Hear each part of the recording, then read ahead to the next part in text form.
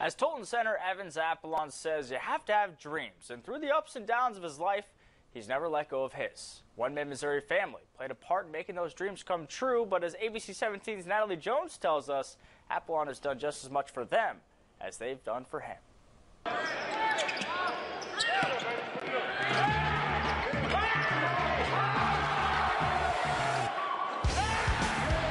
Tolton center Evans Apollon. He's a big kid and he's athletic. He was very big. He's 6'8". Only started playing basketball about 4 years ago. I was kind of like tall, probably like 6'3", 6'4" at that time. Even with his height, He was so raw. I mean, he was a blank slate when he got here. there was still some work to be done. His basketball moves in the post, which is what we've been working on. He's improved like a lot. You know, he used to always bring the ball down. He's not doing that like anymore. But hard work is nothing new for the junior. Apollon now lives in Colombia, but originally hails from Port-au-Prince, Haiti. Haiti has just been under duress for a long time, but this year in particular, they had another earthquake, a tropical storm. Their president was assassinated.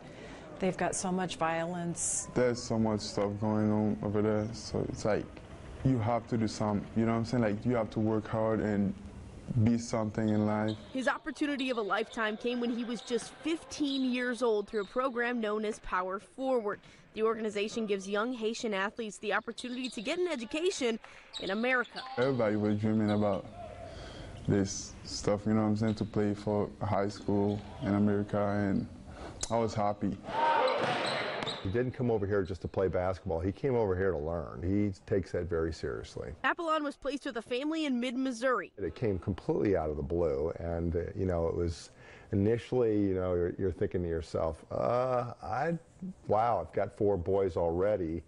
But after talking with the boys, like I said, they were really excited about it. I was the one kind of saying, like, hey, let's do this. I think this would be pretty cool, like just having a Haitian brother in the family. We just had a peace about it, you know? And I think when you pray about something and then you just kind of get that peace that you know it's the right thing to do. Moving from Haiti to America was not always easy. He didn't know English at all. Like, he was either good or bad. Like, hi, that was it. He didn't really know anything else. I was on personal finance on my first summer.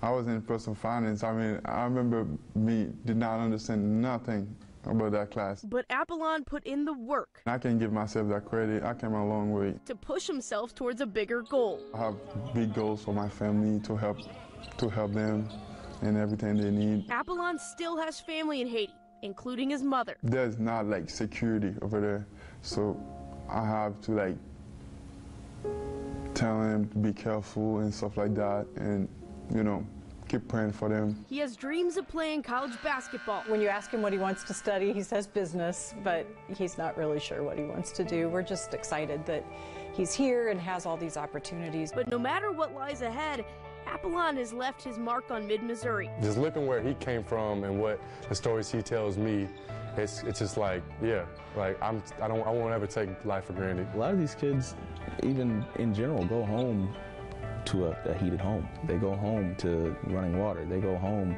to a situation where they don't have to worry about the things that he's had to worry about in this past. But if you ask Evans, it changed my life, like, in a way I can't even describe. They motivate me, you know what I'm saying? Like, get better, Evans, get better, get better. Mid-Missouri has left its mark on him. Reporting in Columbia, Natalie Jones, ABC 17 Sports.